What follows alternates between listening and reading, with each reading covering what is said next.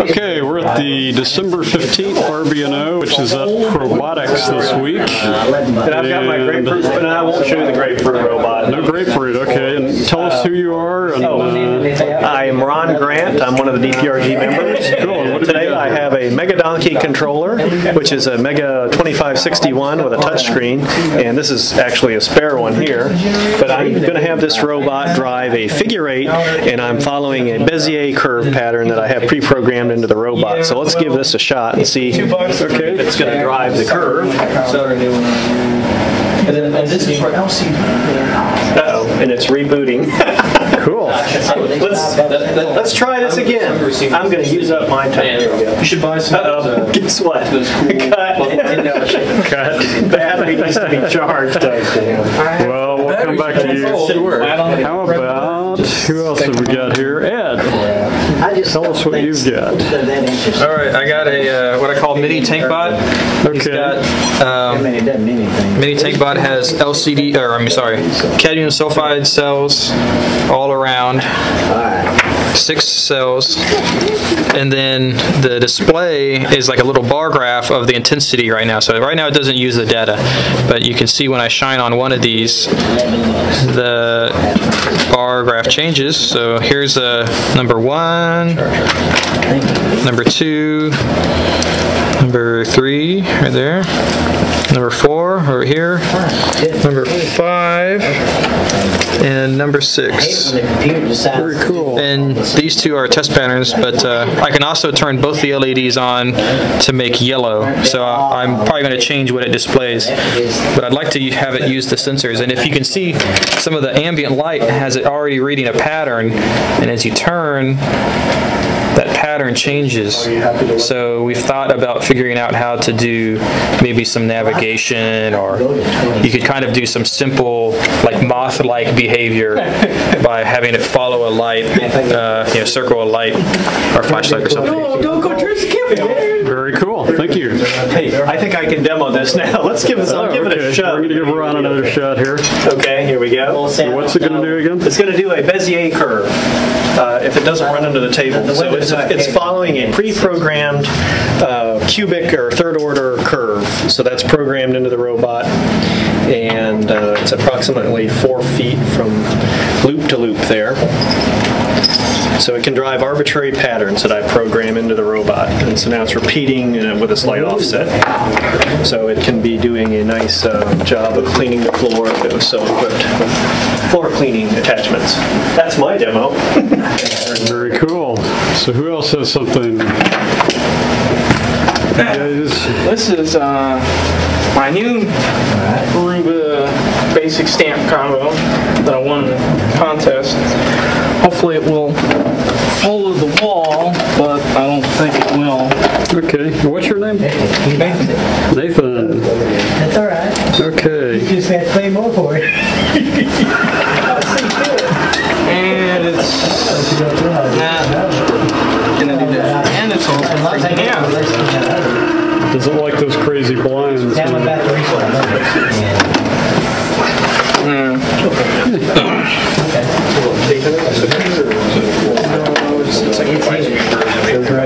Still under construction. Yeah. Worked at home. Hopefully going to be able to build a cable for it that will simplify all the What have we got in wires. here? Is this basic stamp? Basic stamp 2SX. Okay.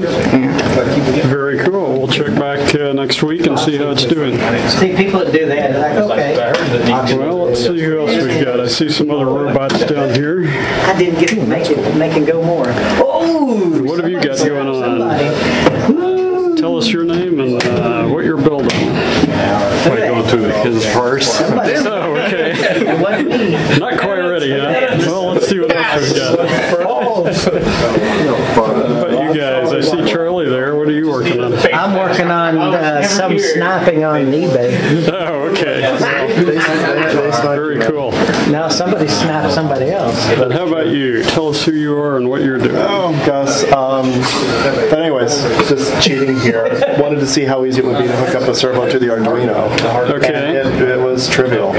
Just using the built-in demo. This is, I took out a small section out of sweep, so instead of just sweeping back and forth nicely, it kind of sweeps one direction and then it hits back home real quickly. Very cool. Yeah, it's cheap little servos that I got off of eBay months and months ago. And these are going to go in a robot eventually? We'll see. One step at a time. Okay. We're playing right now. Very cool. So what else have we got? I see somebody over here with the robot. Tell us who you are and what yours does. My name is Eric. It's a Lego NXT robot. Right now it's controlled with a PS2 joystick. That's cool. Basically, it's got an engine on the front here. It runs. And then, so go ahead and run the program on it. It's kind of center of the wheels. There you go. I remember having like 0.15 milliwatt. Now if you just make Middle of the middle is. varying degrees and then go back to Put it down. Yeah, it was like, I didn't even put it so it's brighter. It's apparent brightness. Brandon, Well, that's like it's as if it's down the road. one of these burgers. This thing seems like you know, but in reality, as much as my friend is like, no, they're probably the same power. Hold on. All right. See when something like that happens. Cable's loose. That helps. Loose cables. There we go.